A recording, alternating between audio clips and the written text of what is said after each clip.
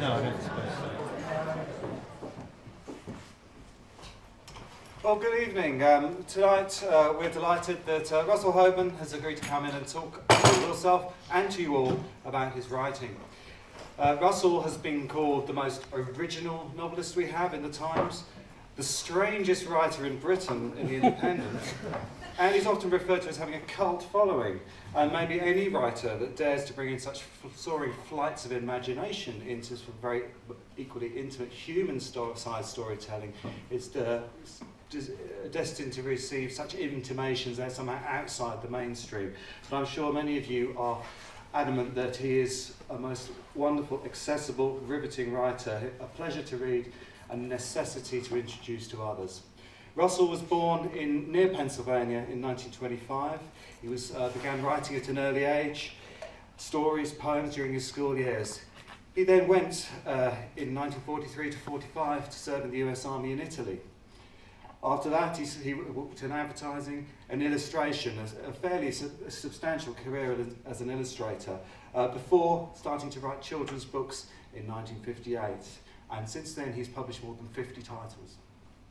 In 1968, before moving permanently to London, he published his first full-length novel, The Mouse and His Child, widely regarded as a children's classic, later made into an animated film featuring the voices of Peter Ustinov and Cloris Leachman. His first adult novel, The Lion of Boaz Jachin and Jachin Boaz, was published in 1973, and many more followed. Riddley Walker, published in 1980, was his biggest publishing success, making the bestseller list in the US and garnering many awards. In 1985, Turtle Diary was adapted by Harold Pinter into a film featuring Ben Kingsley and Glenda Jackson. And the last decade has seen Russell publish almost a book every year, including the recent novel Angelica Lost and Found, which you can find outside at the bookstore for signing afterwards. All continue to receive fine reviews and an enthusiastic readership. Riddley Walker keeps astounding everyone who encounters it. Peter Carey wrote, "It's a work of genius, an entire invented history and lexicon, one of the masterworks of the past 40 years. Harold Bloom included Riddley Walker in his survey of literature, The Western Canon, and Anthony Burgess claimed that this is what literature is meant to be." This novel is one reason, an important reason, why we invited Russell here to speak this evening. Its vision of a possible future English takes the story of the English language, as documented over in the main exhibition in the British Library, Evolving English, One Language, Many Voices.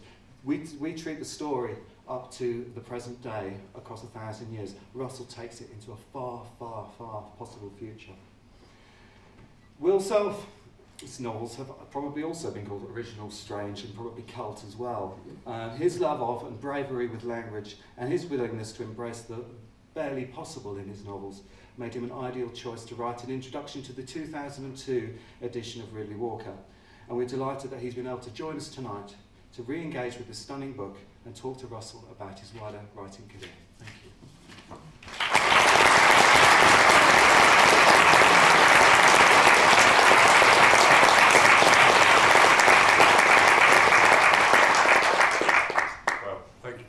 John, and thank you all for coming, and thanks in particular to Russell Hoban for joining us this evening, and it's a great honour to be able to share a stage with him.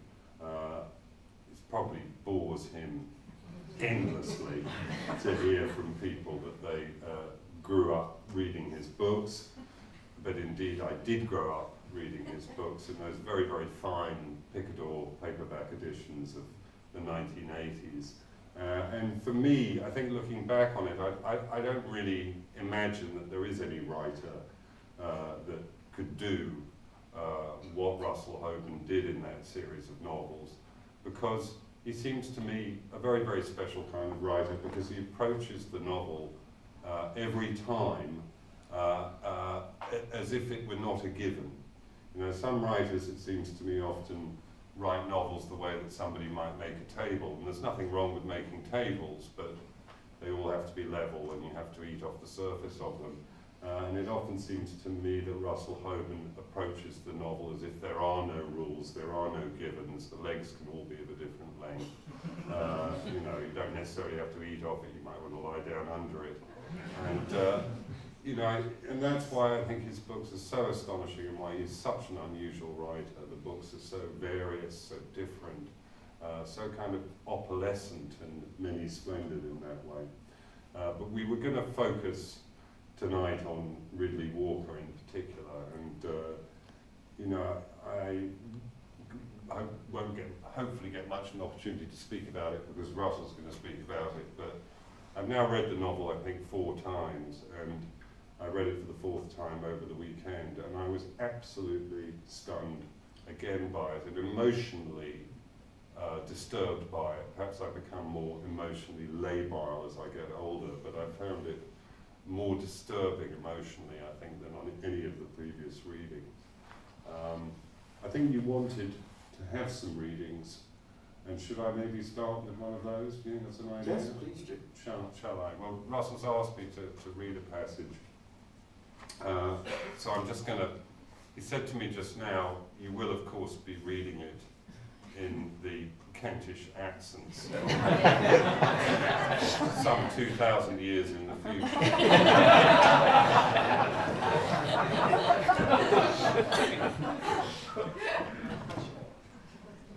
Riddley Walker. Heart of the Wood. There is in the heart of the wood in the Usa story, that were a stag, everyone knows that. There is in the heart of the wood, meaning the veriest deep of it, that's another thing. There is the heart of the wood, where they burn the charred coal, that's another thing, again, innit? That's another thing, burning the charred coal in the heart of the wood. That's what they call the stack of wood, you see? The stack of wood in the shape they do it for charred coal burning. Why do they call it the heart, though? That's what this here story tells of. Everyone knows about bad time and what come after. Bad time first and bad times after. Not many come through it alive. There come a man and a woman and a child. Out of a burning town they sheltered in the woodlands and foraging the best they could. Starveling they were. What they were doing. Didn't have no weapons, nor didn't know now how to make a snare nor nothing. Snow on the ground and a grey sky overing, and the black trees rubbing their branches in the wind. Crows calling one to another, waiting for the 3 of them to drop. The man, the woman, and the child. Digging through the snow, they were eating moss and dead leaves, which they vomited them up again. Freezing cold they were, nor didn't have nothing to make a fire with to get warm. Starveling they were, and near come to the end of their strength. The child said, "Oh, I'm so cold, I'm afeard I'm gonna die. If only we had a little fire to get warm at." The man didn't have no way of making a fire, he didn't have no flint and steel nor nothing. Wood all round them, only there weren't no way he know it of getting warm from it. The 3 of them ready for auntie.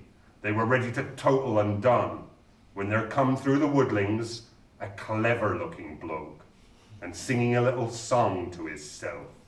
"My roding's been so hungry, I've grown so very thin. I've got a little cook pot, but nothing to put in." The man and the woman said to the clever-looking bloke, "Do you know how to make fire?"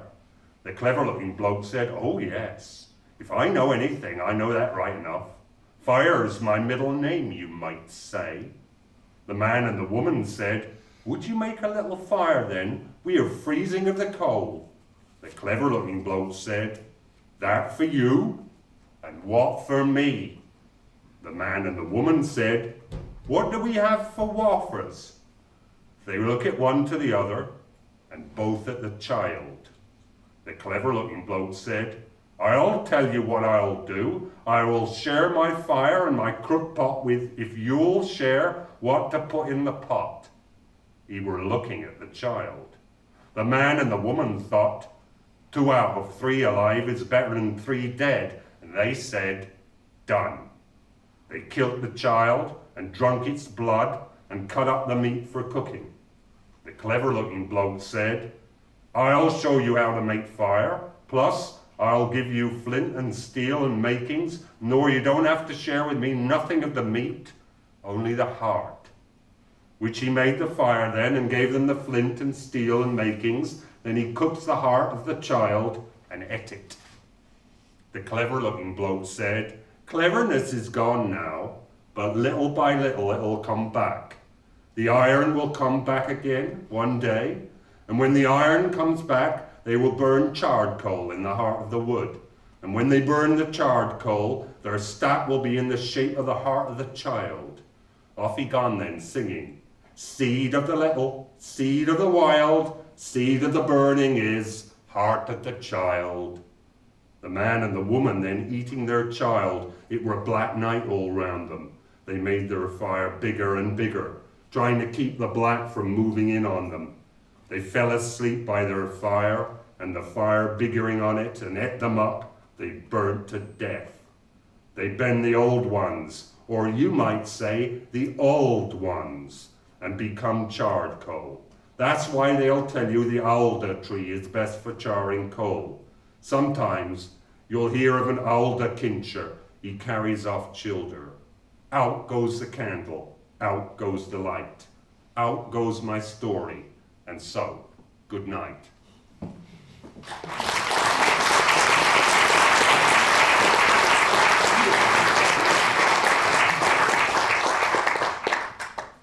Where does it, in your afterword to the book, Russell, you describe this trip to Canterbury Cathedral and seeing the mural of St. Eustace's story and having a kind of epiphanic moment when the book started to come to you. Is that true? It is true. And I've often tried to describe the process, and I'll be repeating myself as I have in various media. It's a matter of being friends with your head. And my head has a way of keeping things in a reservoir of ideas waiting to hook up with whatever they want to hook up with. And so it happened that when I was looking at this 15th century painting of St. Eustace, that my mind jumped to a series of articles by Edmund Wilson in the New Yorker magazine about Punch and Judy puppeteers, the men who make the puppets and perform with them. And these things hooked up in that particular way. And I had the beginning of Riddley Walker, where itinerant puppeteers propagate the policies of such government as there is at his time. I suppose what surprises people, and to some extent even surprises me, is that there's nothing programmatic about this. You didn't think to yourself, I mean, we're talking about the early 1970s, a time when the United States and the Soviet Union were in a position of mutually assured destruction. It had been 10 years or so since the Cuban Missile Crisis. But you weren't thinking to yourself, I need to write a post-apocalyptic novel to warn people about the follies of nuclear war. There was no element of that in your thinking. Writing novels with a message, I dare to say, although I'm sure there are examples to prove me wrong, is a sure road to disaster. I think you have to write with what, I think the best writing is done with what enters you and takes possession of you and doesn't let go of you until you get the job done. But this vision of the post-apocalyptic world in Riddley Walker feels so highly achieved.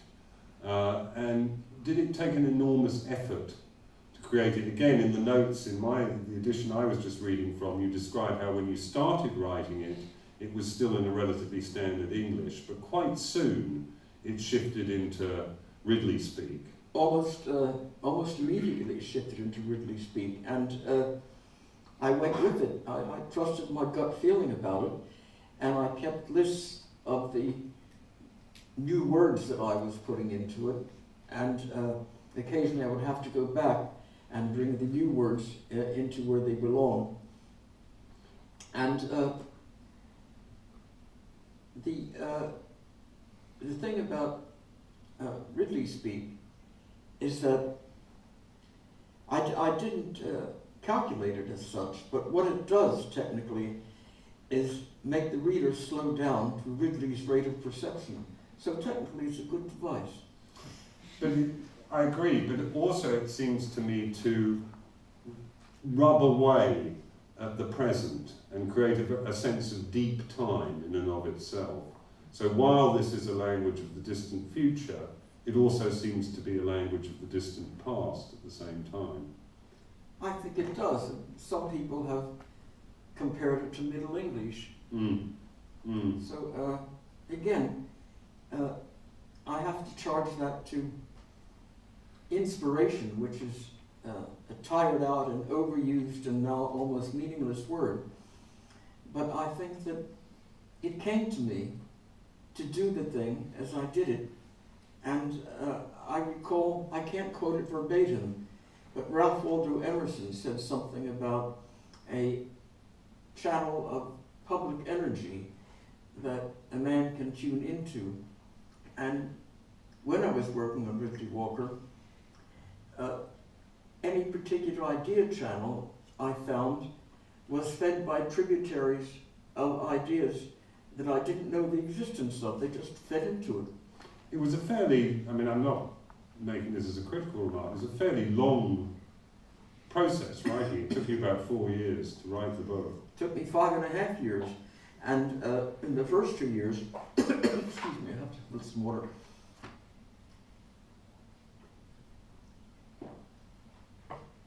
In the first 2 years, I had 500 pages, but they weren't it. They weren't concentrated enough, and they were spread over too much geography. And so I started again, and this time I boiled it down to 200 and something pages, and that's what I went with.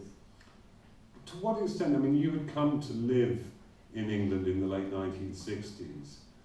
That trip to Canterbury, the exposure to the murals in the early 1970s, to what extent do you think coming to live here was implicated in the inspiration of the novel? I mean, it's in a way a ludicrous counterfactual, but could you imagine having written it in the United States? No.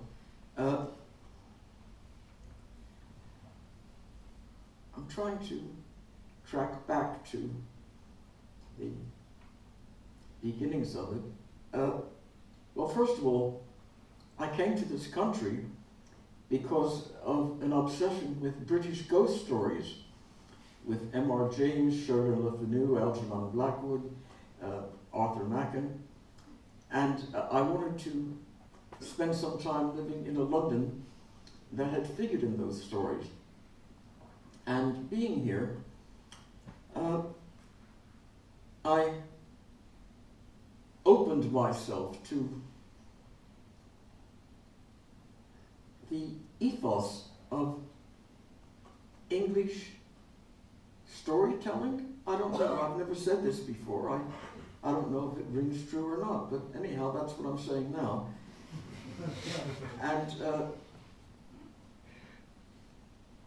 when the time came for Riddley Walker, it was after I finished Turtle Diary in 1974, and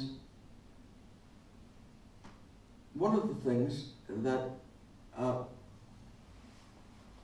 helped to get me started on Riddley Walker was a story by Gerald Kirsch called Voices in the Dust of Annan, in which an explorer in the future falls through the ruins of what used to be London and finds himself living in some very small people who dress in rat skins and hunt rats and live on them. And they sing corrupted versions of songs like Balassamo, Balassamo, and Upil Karabin. And that intrigued me, and I felt like fooling around with language that way. So that was one of the elements that came into it. And I don't remember whether there was anything else that was a starter that made me go from Turtle Diary to Riddley Walker, except the, when I visited Canterbury Cathedral, well, I stood in that nave and looked up at this numinous fan vaulting, and I could feel the uprush of all these centuries of hopes and fears and aspiration and hopes for salvation. And, something like that takes hold of you. And then I walked up those steps past the place where Becket was murdered, with the remembered blood still seethes on those stones, and got to the north aisle and found this painting of St. Eustace. It was on this side of the wall was the original painting, faded almost to nothing but an earth green faint tracery. On this side was Professor Tristram's reconstruction with the story. And from bottom to top, we saw how Eustace, who was a commander of horse in the Roman army, saw Christ crucified in the antlers of the stag, and he immediately was converted and set off on a pilgrimage. His wife was taken off by pirates. He was crossing a river with his two little sons, got one son to the farther bank, came back to the other, when a wolf carried off the one son and a lion the other. And here's Eustace in the middle of the river, treading water and hoping for better times. And my life at that time was such that I identified with Eustace and went on from there. Eustace, of course, he's an apocryphal saint, so he lends himself well to fiction. And he and his wife and children ended up being roasted alive in a brazen bull. So it wasn't a good trip for him altogether. But it got me started on quite an interesting trip. One of the very many powerful and affecting aspects of the novel for me is the way that Riddley and the people of his period conflate their sort of scumbled, half-forgotten, orally transmitted memories of Christianity with the cultural memory of science and the power of science. And this is very moving. So the Eustace story conflates elements of atomic fission with Christianity. And again, was this?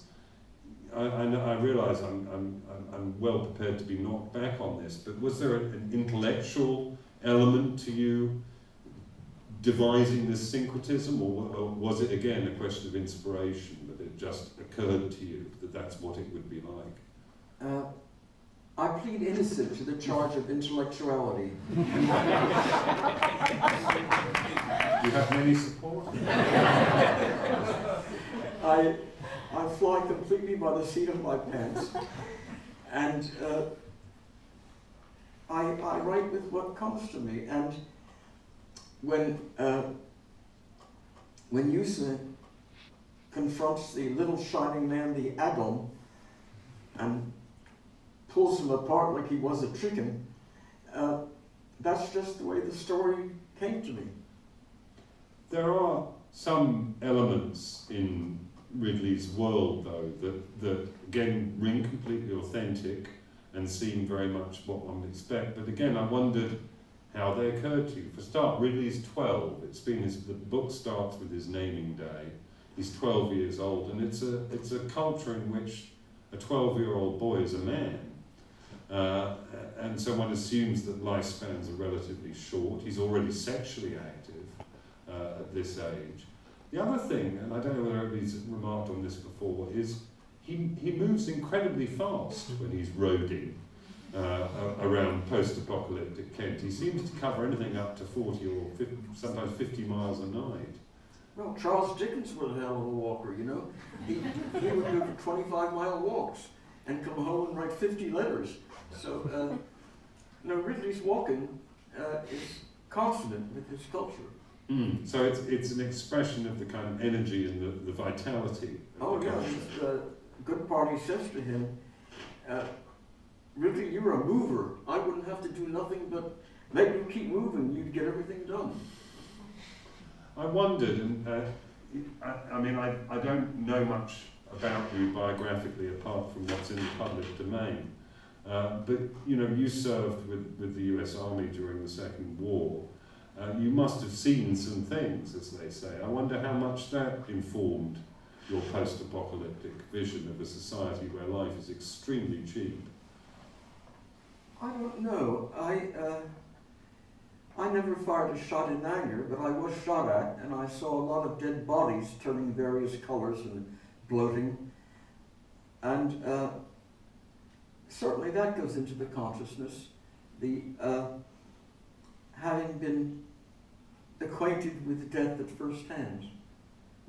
Because you write about it, or Ridley, through Ridley, you write about it in a way that in some ways seems to have no effect at all, but in other ways is of course highly, highly emotionally coloured, and it struck me that Ridley's world is a kind of a war zone. Yes, it is. It's definitely, it's full of danger from all sides, and with danger threatening from abroad too, in the form of what they call foreign secret triers, bringing the makings for the one little one. Was it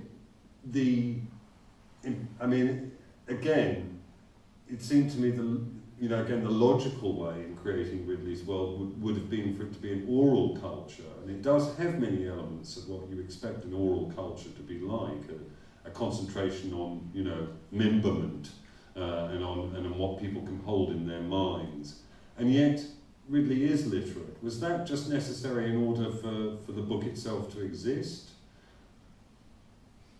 Sorry, Well, I mean, Ridley can write, yes, and it is a literate culture. yes. That confused me in a way, and yet in another way it seems in keeping with the kind of otherness of this world, that it should be a literate culture. Well, I'm trying to remember whether I wrote that all connection men can read and write. I think they could, and certainly the people who governed the country at the Ram were literate. Well, you know, the book couldn't have existed without Ridley's being literate. No, I know. I mean, you would have had to find some other framing mechanism in order to convey his narrative. But again, I'm not saying, oh, I don't. On the contrary, I think it's one of the marvellous things about the book that it is a world entire that is kind of believable in that way, and isn't exactly consonant. It's not just like a Iron Age culture. No. In that way. I mean, did you look at things like ancient history and prehistory and anything like that before you began writing? I started, my first attempt was written in standard English, and it had Ridley as a kind of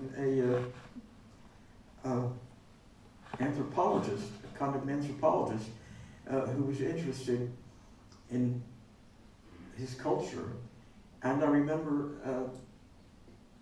looking up some words. There was one, I think, Fanites, and I went down that road very briefly, and then tossed it out of the window, and I did what I did in Kleinsight, where instead of reading medical dictionaries, I made up my own names for things, so that he was. The hypotenuse. Yeah, so the hypotenuse and his asymptotes were in trouble. So that's when I... In Kleinsight, though, that invented medical lexicon, which I remember very well, is simultaneously funny and very disturbing at the same time. And it's the most unsettling beginning to a book. But there's a different kind of tension or a different kind of axis in Ridley's speech, isn't there? I mean, when I was introducing it, I was saying how intensely emotional it made me feel as a book. Very sad, very lonely, very intense about people in that way. Was that your experience in writing it? Was it? Yes. His language is emotional, and I felt it when I was writing. There was a point when Riddley and I both wept when I was writing the book, and that's when, after Good Parley and Granser have blown themselves up, this black dog, the black leader of the Burnt Arse pack, who is his constant companion, this dog who looks like death on four legs and has yellow eyes, he shoves his nose into Ridley's hand and wants to be petted. And Ridley says, "That's when I cried for the dead." And that's when I cried when I read it.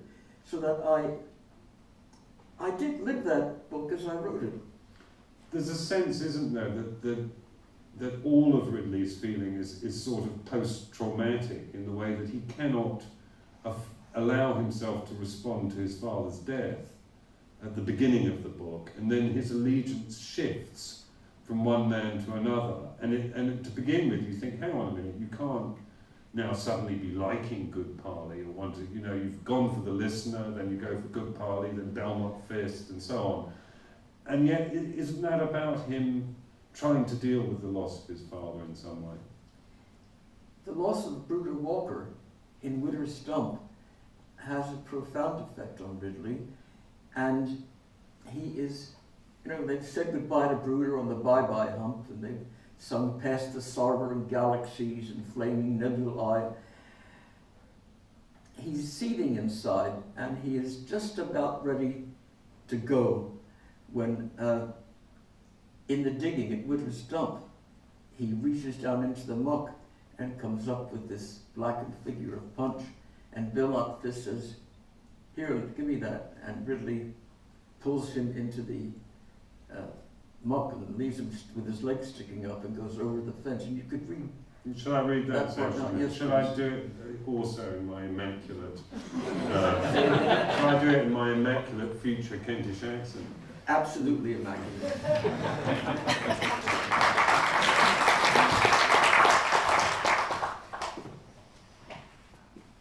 Riddley Walker. I put my hand in the muck and I reach it down and come up with something. It were a show figure, like the ones in the Usa show. Wooden head and hands and the rest of it cloth. All of it gone black and with showman's hands still in it. Cut off, just a little way up the wrist. A grown-up hand and a regular showman he'd been, because when I wipe it off, you could see the callus round the head fingers, same as all the Usa showmen have. This here figure, though, it weren't like no other figure I ever seen. It were crooked. Had a hump on its back and purpose soap there in the cloth. For a while I couldn't think what it might be. Then when it come to me what it were, I couldn't hardly believe it. Yet there it were, nor no mistaking it, it were a hump. And it were meant to be a hump. The head weren't like no other head I ever seen in a show, neither. The face had a big nose, what hook it down, and a big chin, what hook it up, and a smiling mouth. Some kind of little pointy hat on the head, it curve it over with a wagger on the end of it.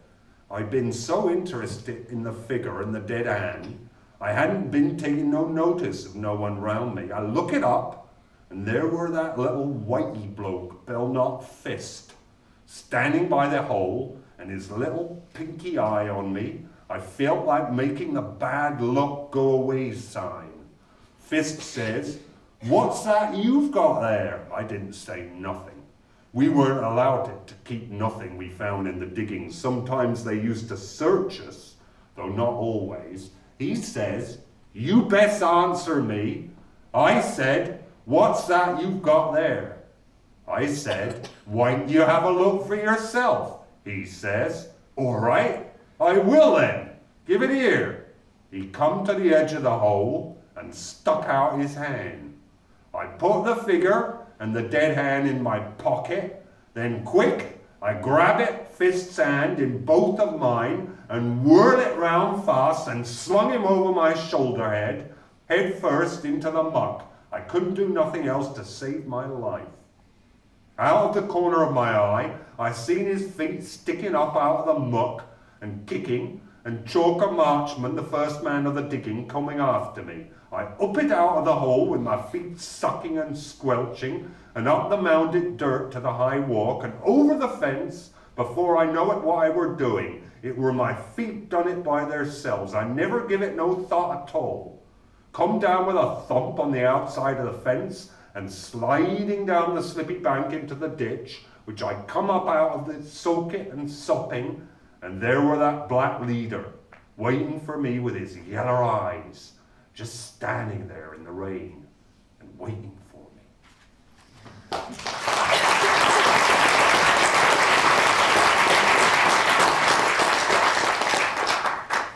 I believe you have something in your little bag to show us. I do indeed. I have brought Mr. Punch. That's his stick. Slapstick. And here is the man himself. He's made by Bob Wade, who has much bigger hands and thicker wrists than I do.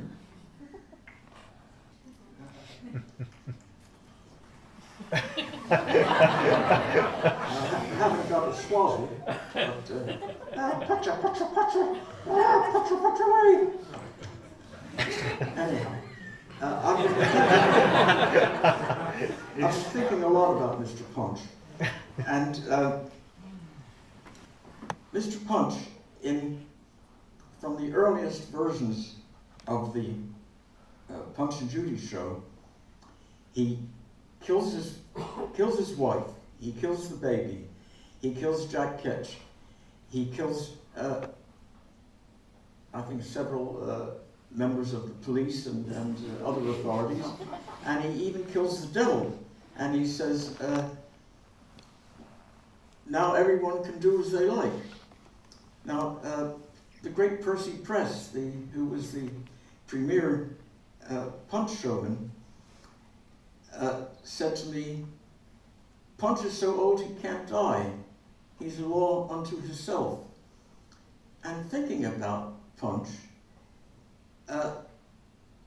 he doesn't seem to, there's something in him that doesn't care about him, that he is simply the vehicle for it.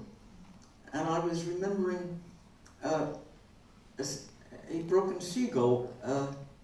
Do you want to read that bit? We never found that bit. Oh, in my copy you'll find it. Should we read it? You want me to read it now? I'm happy. Yeah, it's. I'd like to have Ridley's words exactly. If I can find the damn thing. Shall I look? Have you got it? I think I've got it.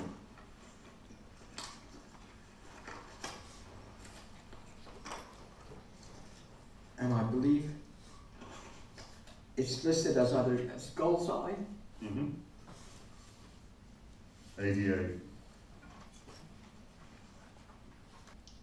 Can't quite find the reference. Did I mark the beginning? To Gull's Eye. No, you haven't. It's when Ridley's the rain heaved on by the end of the day were coming down in buckets, plus it blowed up a heavy wind. No, he says, one time with my He's dad with the listener. On He's with the listener. Full circle 9 ways. Horny boy rung widow's bell. No. No. Oh, the hell with it then. I'll just wing it. It is a great bit, as we get on to the bloke who's got on top of Auntie.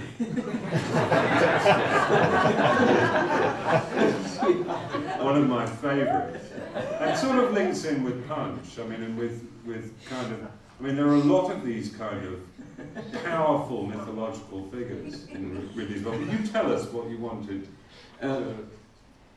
He was remembering walking with his dad along the shore one time when they saw a broken gull, and his father killed it, but the gull's yellow eyes stared scareless to the last, and it was as if it was something in the creator that didn't care nothing for the creator That's it, yeah. at all. Yeah, yeah. It was just something in it, and that something is in Punch.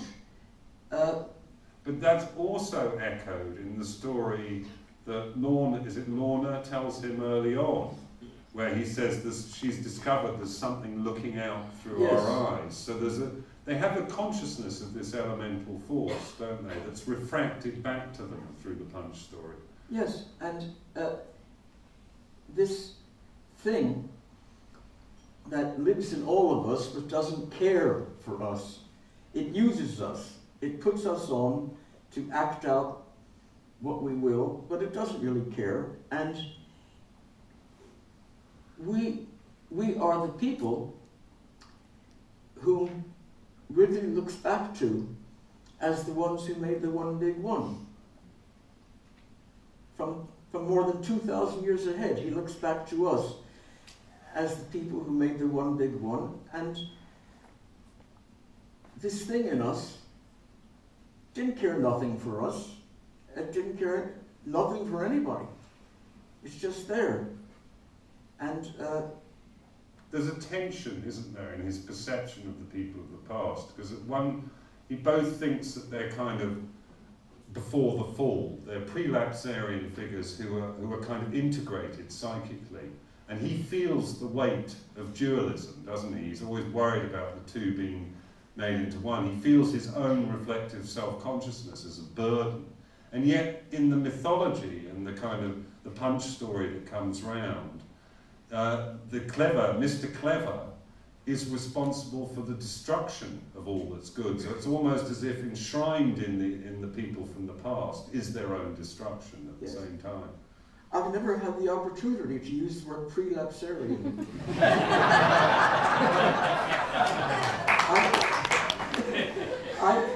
I myself feel a bit post-lapsarian, but it eases up later in the day. I never feel the day's done.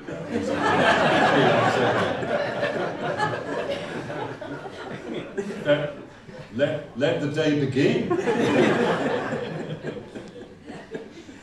Anyhow, my answer to your inquiry was yes.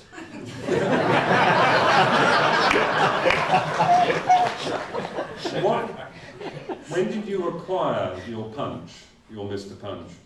Well, in the course of writing Riddley Walker, I joined the British Puppet and Model Theatre Guild.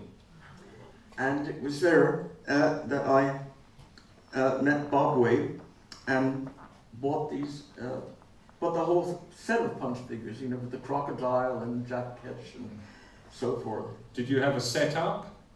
I didn't a fit up, no. A fit up, right? I didn't have a fit up, but I did have Percy Press come to my house one day and give a complete performance. And, you know, to me it was wonderful because it hadn't been part of my childhood. And you immediately battened onto it, and from the things he said about Punch, you know, kind of being too old to die, Yeah. you immediately battened onto this as being something absolutely enduring in folk art. That couldn't be. There's a Punch in every country. In Germany it's Kasparle, in Italy it's Punchinello or Polichinello, in France it's Policinelle. And Punch goes all the way back to the Commedia dell'arte and back beyond that to the Greeks, who had these humpbacked figures with big phalluses that did funny things. Do you think there's something very important about it being a puppet, about it being something separate and yet humanoid in that way? Well, the art of puppetry is a long-established mode of surrogacy, where puppets can do things that real people couldn't get away with, and they'll always get a laugh, and they'll always get a gut response from the audience. Mm. Mm. One of the things I wanted, since I have the opportunity, I wanted to ask you about was listener and the user folk themselves, and how early, and the kind of setup of the power ring around Canterbury. How, I know what I think all of that is, but do you know what you think it all is?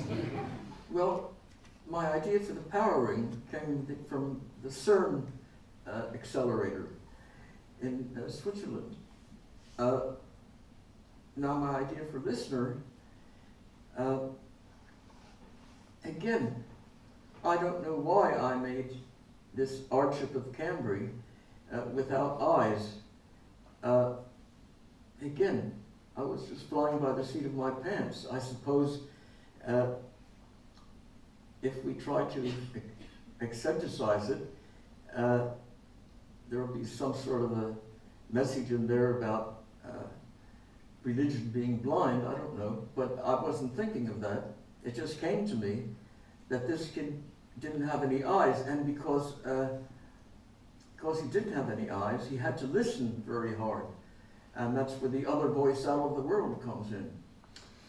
It's a long shot, which you'll feel free to slap down, but you were a radio operator in the war, weren't you? I was trained as a radio operator, but that availed me nothing. I was a foot messenger, and I had such a bad sense of direction. I used to tear up bits of K-ration. I used to tear up K-ration boxes to mark my trail like the hands. One time, I passed the same hill so many times, the Germans thought I was a troop movement.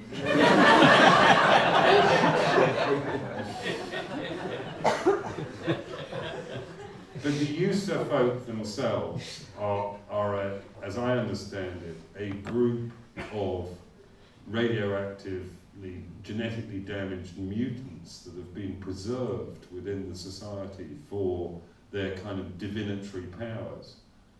Well, they use symposium, all ribbling together like a nest of snakes, and it's hoped that they will come up with the necessary secrets for the one big one. And they never do. You know, they might talk advanced theory and all of that, but it's just gibberish, and they don't come up with the one little one until somebody gives them a pot of sulfur and the other ingredients.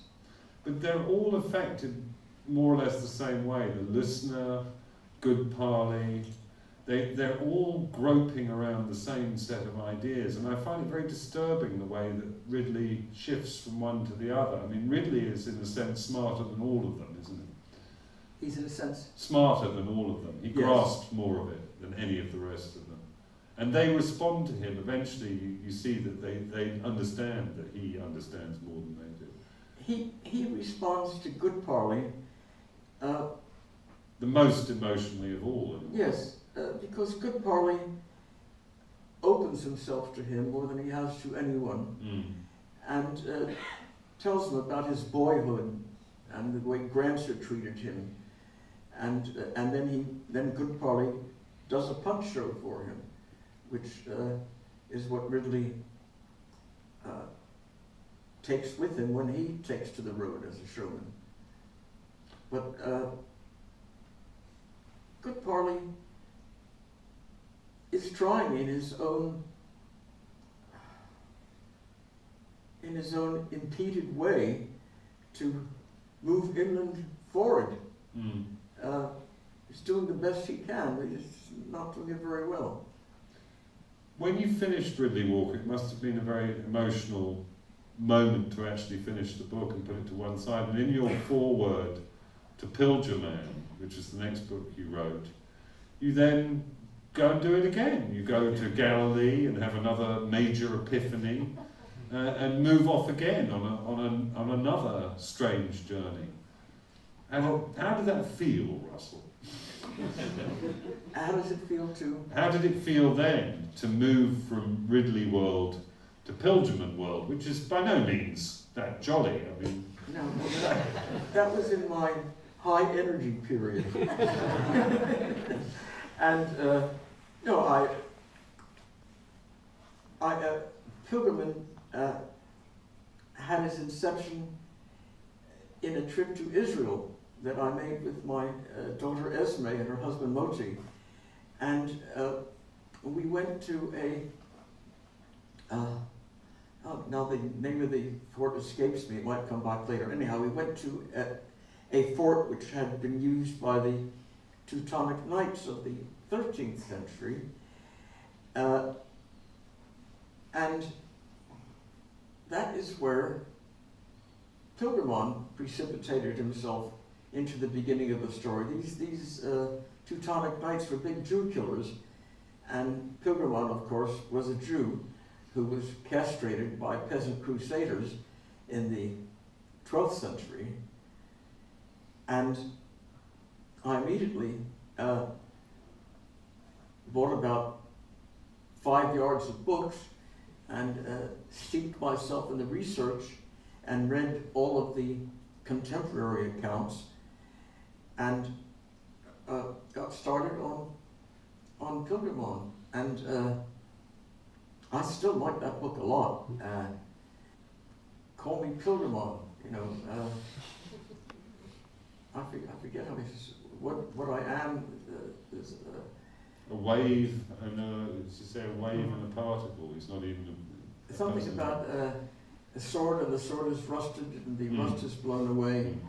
And one time as a boy in the ruins of a building, I saw an owl, what we call a veiled owl, flying towards me. And I said, "Hear, O Israel, the Lord our God, the Lord is one." Anyhow, I had a good time writing Pilgrimon, and I did a good pope, Unguent the Seventh or something, who had some pretty good dreams.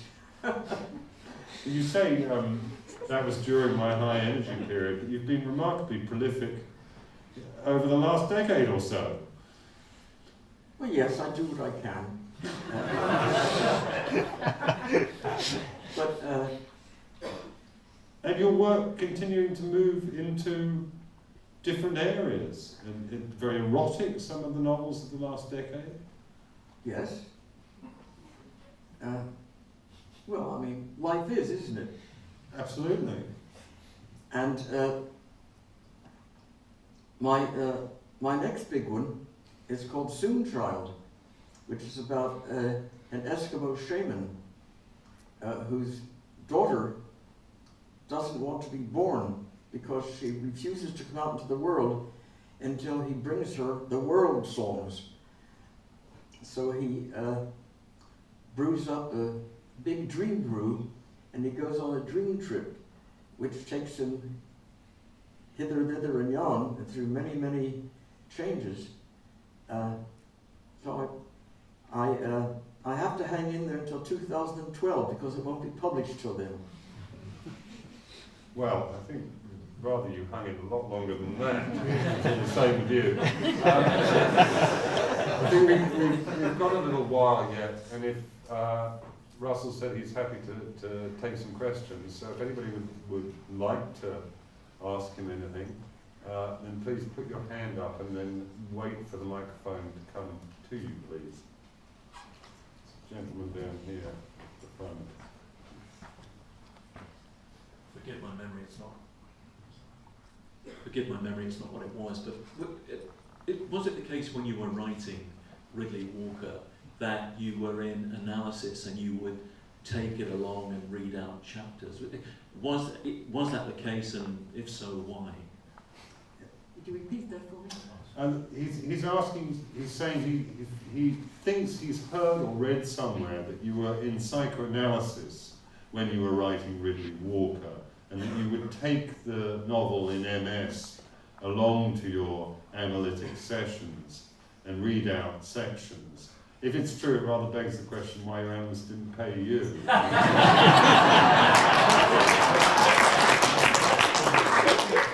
Is it true, Russell? It wasn't psychoanalysis, it was psychotherapy.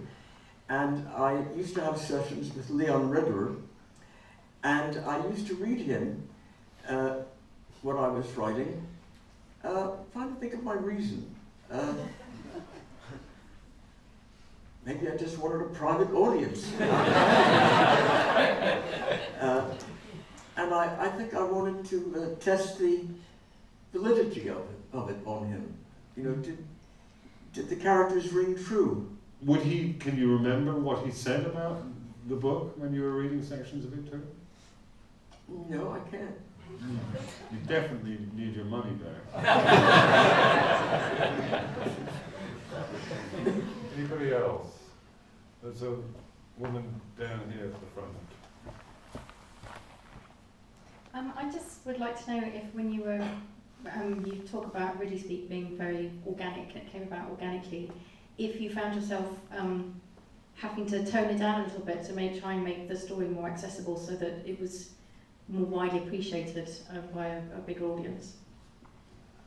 That's a long question.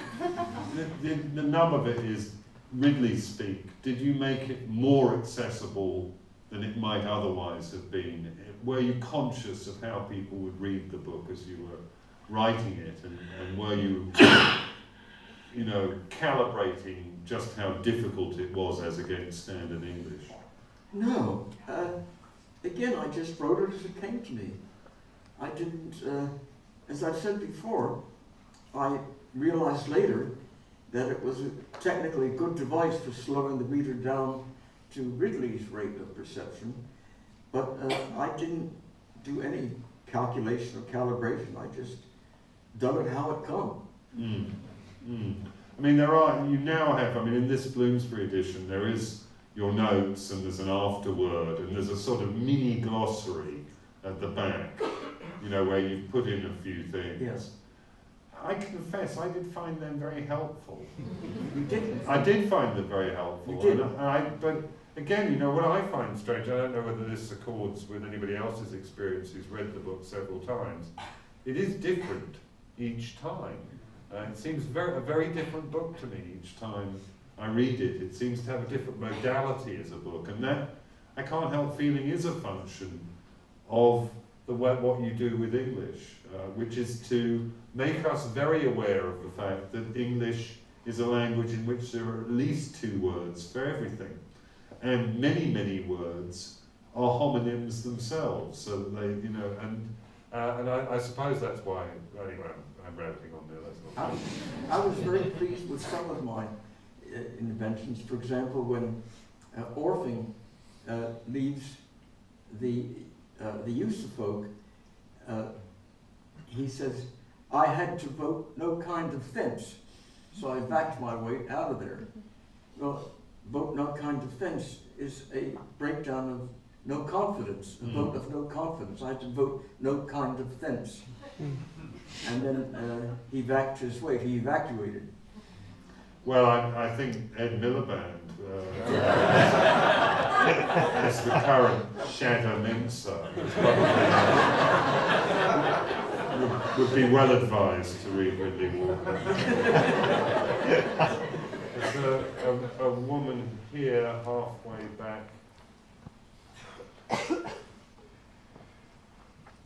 Do you have any academic experience of historical linguistics or pidgins or creoles that informed how you constructed Riddley Speak? Any academic experience of linguistics, of pidgin languages, anything like that? No. I knew you was going to say that.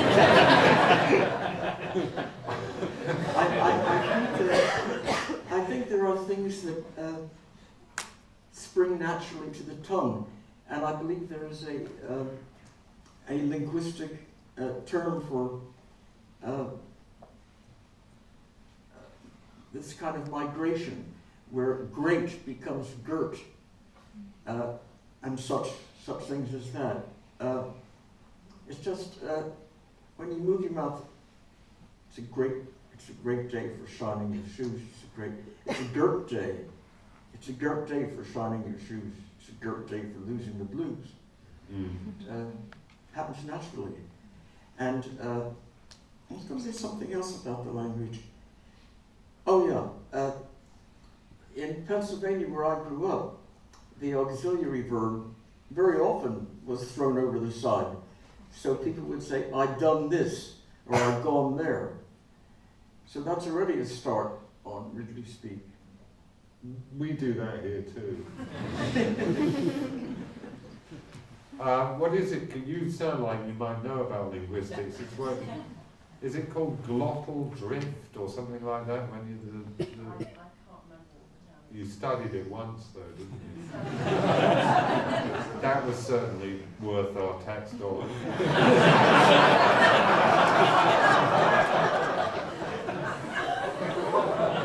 Sorry, that came out harsh. I speak to myself. It came out harsher than it should have. Anybody with people up there? Somebody? There's a man up the back there, bearded man. Oh right, sorry. Oh, you've got a beard too, haven't you? It's not as big as me. Yeah. I really enjoyed the geography of the book, and particularly the map, which I've referred back to several times. I'm just wondering how much time you spent in Kent during the writing of the book. He loves the maps and the geography of Kent, or inland in it, and wonders how much time you actually spent in Kent during the composition of the book. A lot of time in Kent. At that time, I had a Bedford camper, and with my wife Gundel, and at that time we had just 2 sons, and we drove around Kent into the Wye Valley and uphill in Downdale, and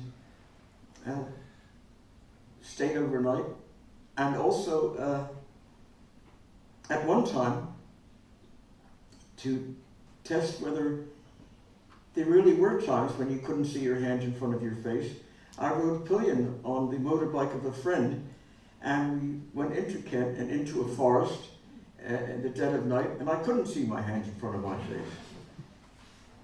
So yes, it was well researched on the actual ground.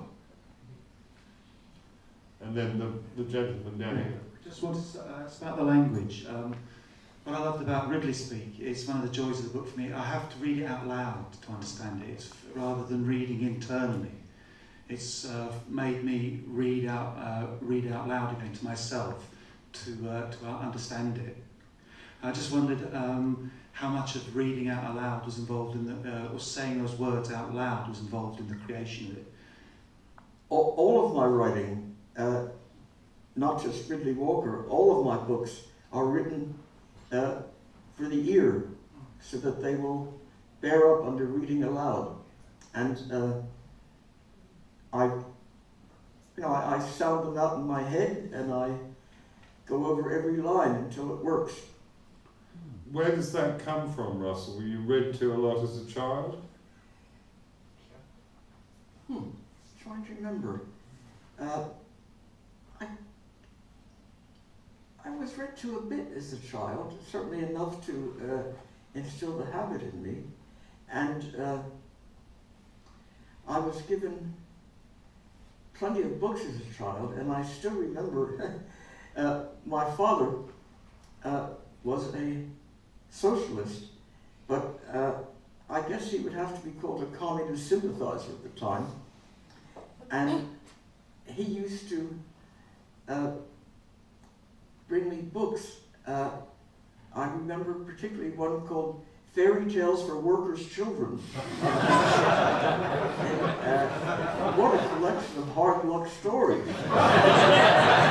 There was a little black guy called Little Black Murzuk, and he had a terrible time.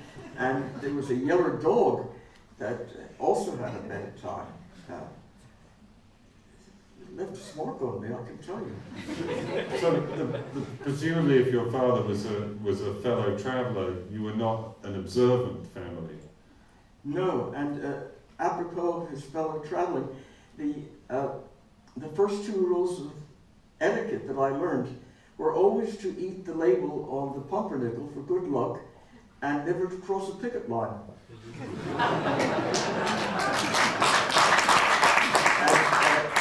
He himself, we lived in Lansdale, Pennsylvania, and he was put in jail. There was a hosiery mill there. That was the local industry.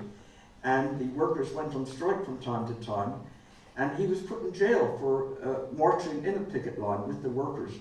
And in the front room in our house, there was a tin cannikin in which he had water when he was in jail.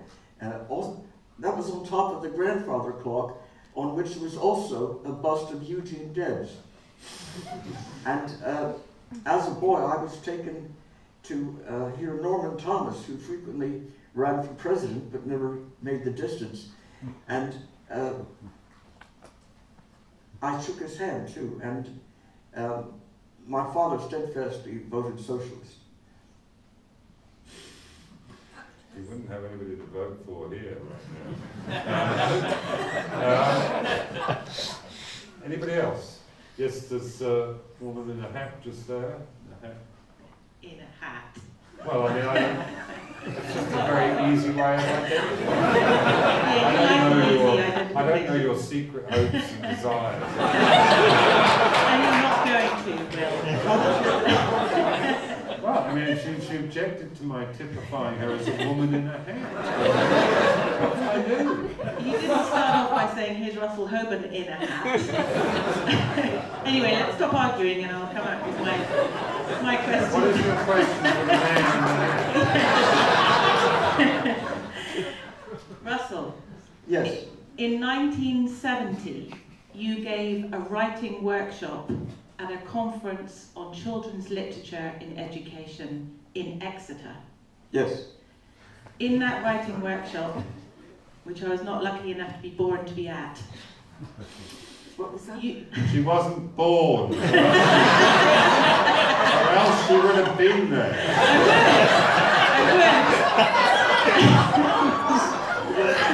All right. Make the effort now. Yes. Never too late. You said the most important thing in writing was describing the thingness of things. Do you still believe that? Was describing? Thingness of things. What guys with $10 words call quiddity, I believe. Describing the thingness of things. Yeah, well, there's a word for that. The thing itself in itselfness. Ding an sich. Ding an sich. Yes. Now we're into Kantian metaphysics now. I knew we'd get there eventually. I knew you'd get on to Kant and metaphysics. You're hiding your intellectualism there, cannily. I have never read Kant. And the thing about me is I'm given credit for much learning that I don't have because I'm good at picking quotations. I can take a book this thick and riffle through it and come up with a quotation that will convince people I've read the whole thing. It's artful.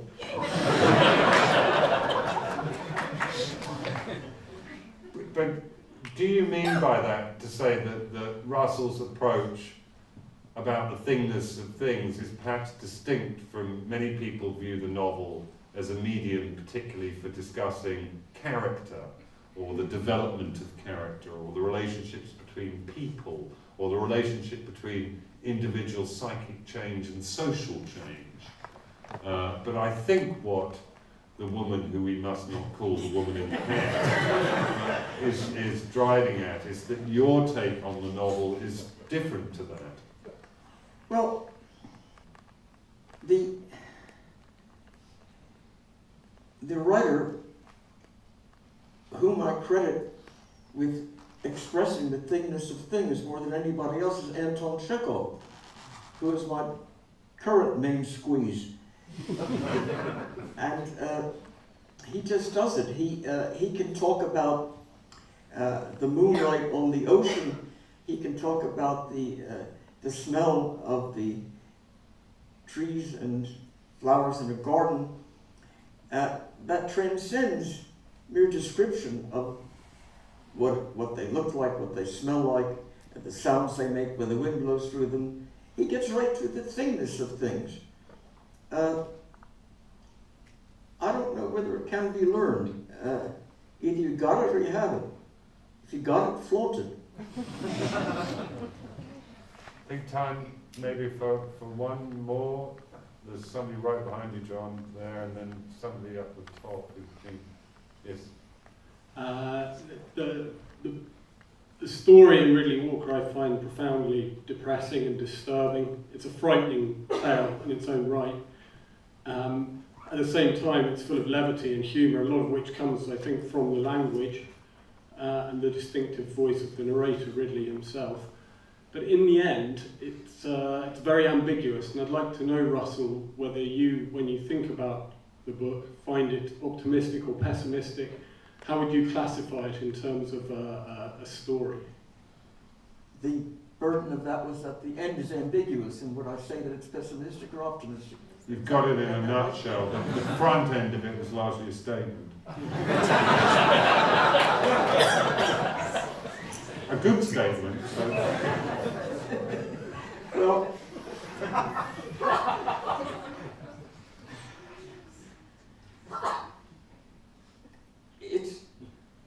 it's left that way. You don't know what's going to happen. Riddley Walker's been to show, Riddley Walker's on the go. Don't go Riddley Walker's track. Drop John's riding on his back. So he's off on his unending journey, looking for he doesn't know what, and showing what comes to him when he puts his head in the head hole of the puppet and does his show. It's left open-ended. We don't know what his future is any more than we know our own. And then I think the final one up here with the gentleman with the beard and the glasses, the shirt, polo trousers and underwear. Hi, Will. Hi. My question is, it seems that when you were looking at the picture of St Eustace at Canterbury Cathedral, it was a life-changing moment. But I was wondering at the time how long you were looking at it for and what you were feeling physically. What was sort of going on? Looking at the... When you were looking at the picture of St Eustace, he wants a more visceral description of your epiphany. Well, of course, the viscera of my epiphany are internal. Well, how about the thingness of your epiphany? The thingness of my epiphany. I don't rightly know that I can say more about it. It just got to me. I think that you don't have to be a writer to have that experience when an event or something you see or some person suddenly gets to you. And there it is. You have to do something about it. Can't say more than that. Well, I don't know about the rest of you, but I think the modern mania for getting writers up on stages and making us trot around like performing dogs, like the dogs in Riddley Walker, when he has the vision at Cambrai and they rise up on their hind legs and dance around him. I'm getting slightly carried away now. Often is not such a good thing, but I think that I'm sure you'll agree with me that the last hour and a quarter has been an exceptional and rare privilege to hear Russell talk about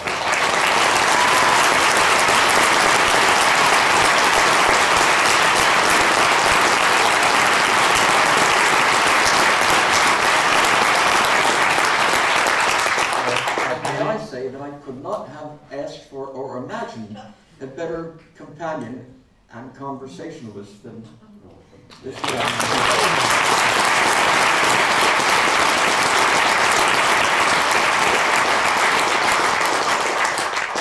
treats don't stop there, because I believe that Russell will be here for a while. I know some of you might have not had an opportunity to put a question and might want to whisper one in his shell-like. He'll be here to sign books. It just gets better and better.